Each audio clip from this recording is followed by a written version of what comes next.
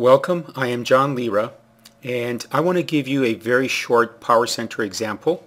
And the issue here is, how do you write custom messages to the session log file? Many people have asked, how can I write my own corporate messages, my own messages to the session log file? Here it is, a very simple technique. Now, this is a sample mapping to read data and filter some data and write it out to a target.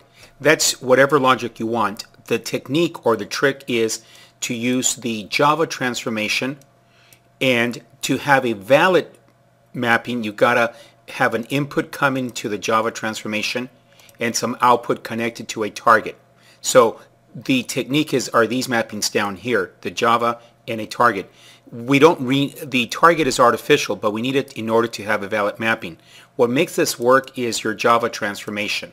Again, any input coming in and any output coming out. And let me go to the Java transformation and show you the Java code.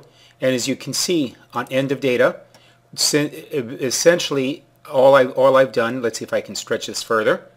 All I've done is using two techniques.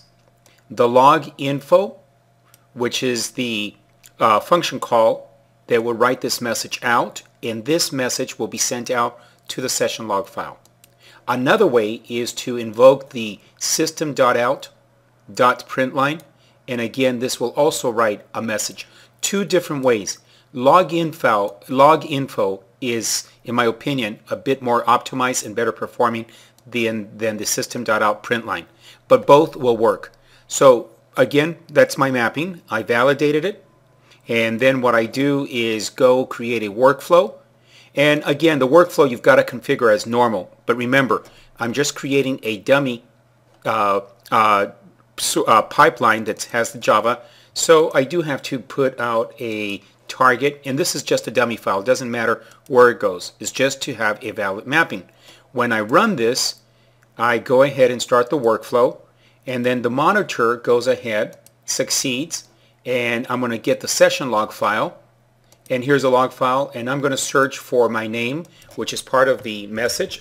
Look for John anywhere that it occurs, and you see that there it is.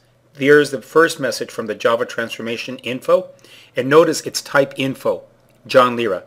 The second one from the print line is a debug message, and there it is. So two different ways.